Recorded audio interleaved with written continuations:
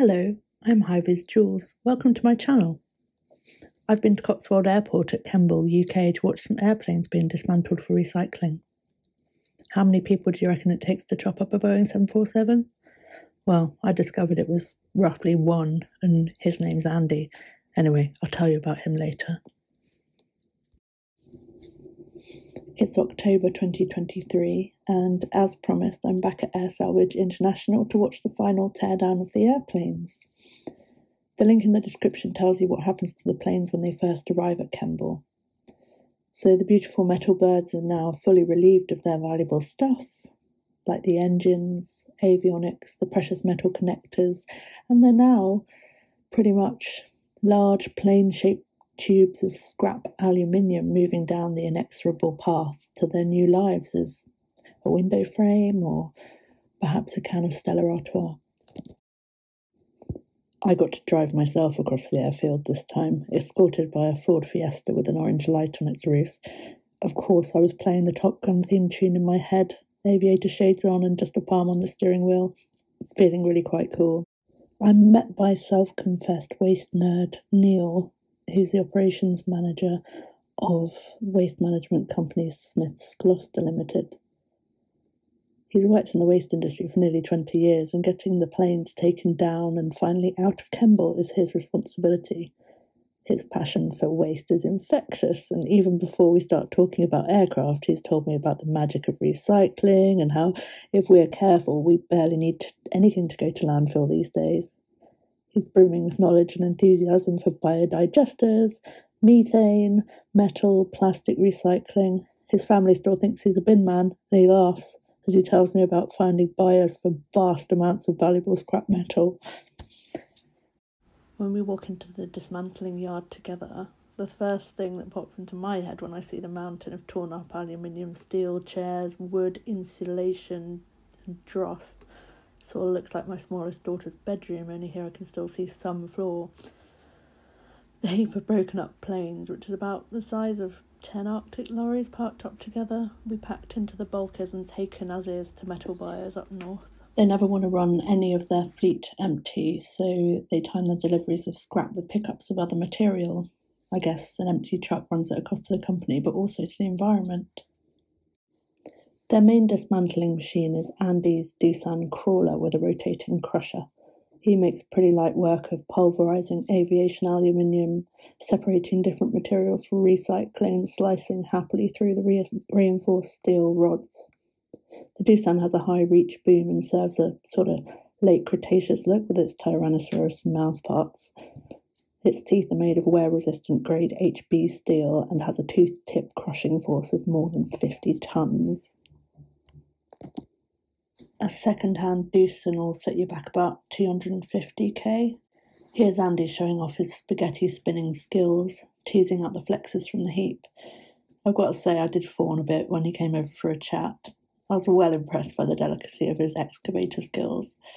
So I asked him what his favourite bit to chop up is, and he said, well, none of it. It's just a job. Get in, crush it, get out.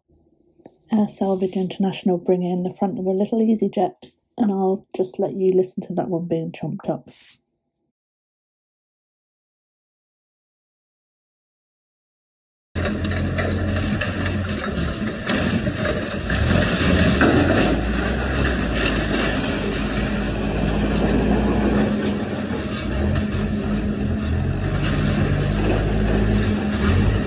I asked Neil and Andy about the risks in this industry, and they both mentioned fires. So they sort of both looked over at me casually, saying that it happened all the time, and that though the planes are drained of all their caustic elements, oils, hydraulic fluid, and fuel, is always some of it there still flammable, left lazing around half evaporated in the tank. The wings are reinforced with titanium ribs, and they can spark if you touch them with the crusher, which could ignite some of the fluids during dismantling. I sort of assumed that gallons of water and foam and sirens would ensue, but Andy just goes over with his nipper, chops off the offending burning part and pops it into the corner of the yard to safely burn itself out, telling me it's no biggie. Here they are dropping an A320 on the ground. Enjoy the noises.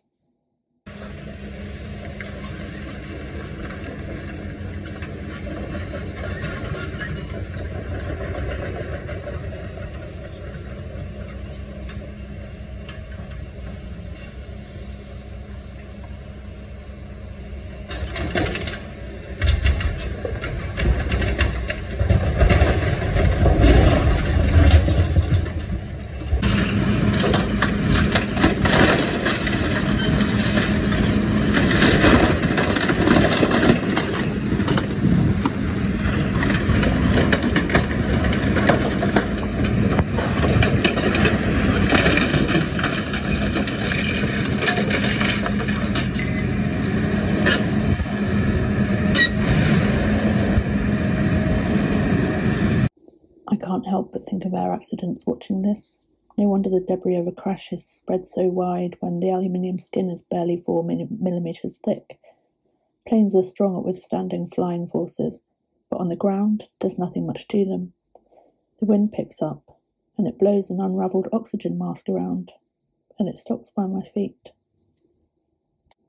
It was really interesting seeing the smaller planes being chopped up, but what I'd been really hanging around to see was the big bird being dismantled.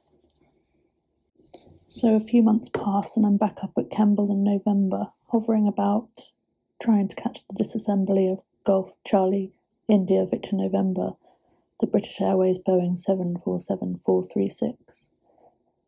And as much as her Chatham Dockyard livery is peeling and her cockpit and wings missing, she is still beautiful. And I'm just about to watch the end of her life.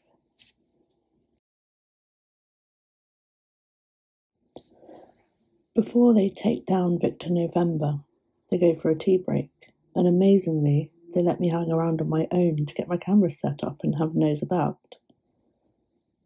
So I perch my GoPro on a pile of spent airplane tyres at the edge of the yard and go for a wander amongst the remaining planes.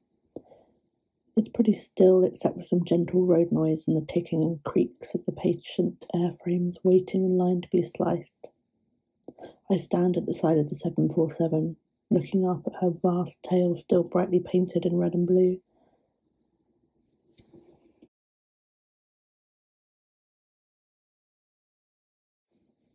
Then I just wander around, touching the warmish rubber wheels and the coolish aluminium airframe.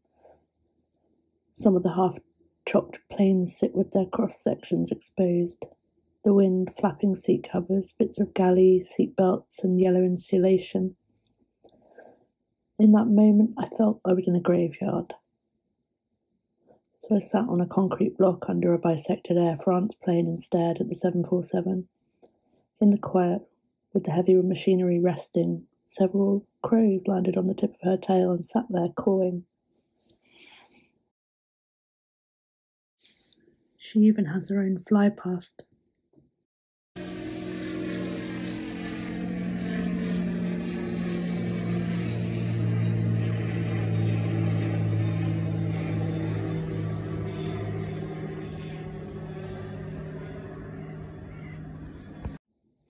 But Victor November isn't quite destined to be teaspoons yet. Her iconic fuselage has been purchased by a film production company, and they will use giant pieces of her fuselage as props in a new series about the Pan Am Flight 103, which was destroyed by a bomb and crashed into Lockerbie, Scotland, tragically killing 270 people.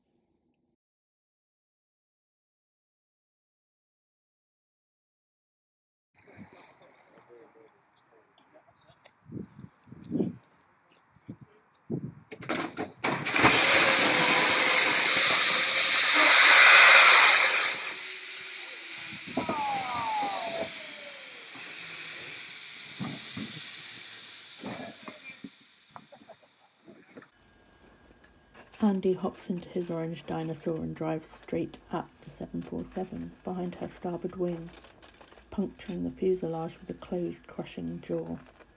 He snips and tears sections in a belt shape around her middle. 4 minutes pass. I notice all the other work in the yard has stopped and people are appearing as if from nowhere, watching, quiet.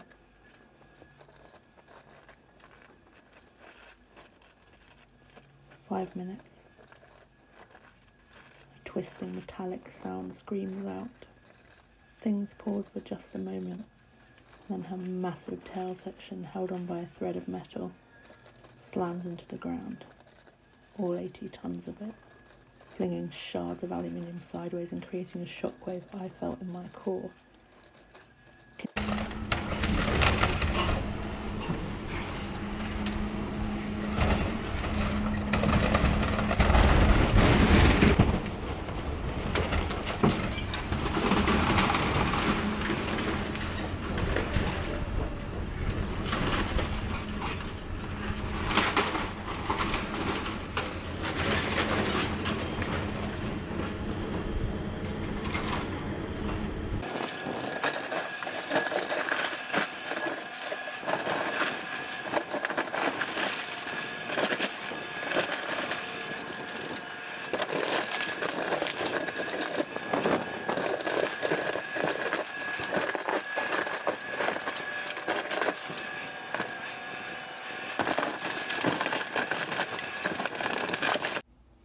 Can one be exhilarated and melancholy at the same time?